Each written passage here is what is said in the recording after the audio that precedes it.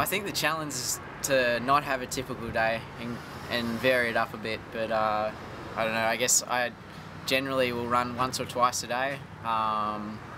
If it's once a day, it'll usually be a workout. Could be the morning or the afternoon, which will be something on the track or something on the trails, a bit harder. And then when it's twice a day, it'll be a couple of easy runs in the morning and the afternoon.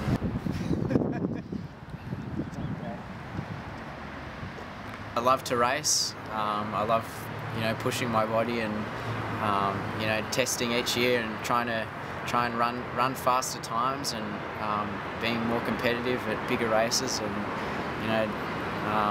for me, it's been a dream to progress up through the ranks and go to Commonwealth Games and Olympic Games, and starting to get to that level now where it's a real possibility. And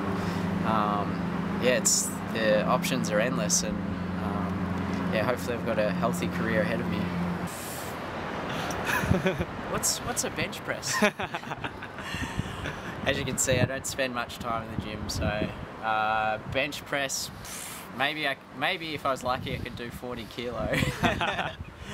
But I think main strength comes from the heart in here, so I can get around a track a bit faster. I think surround yourself with other runners, make it enjoyable. Running by yourself, at times it's therapeutic and it's nice to do, but I think in the long run and in terms of staying motivated, you want to be running with other people. And I think that applies to many aspects of sport.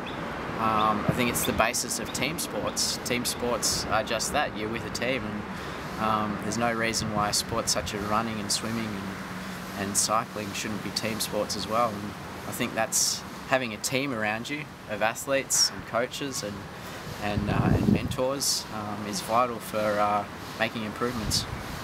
You're on MobileFit. Get out there, start lifting weights, running, keeping fit, and check out my video for a bit of inspiration.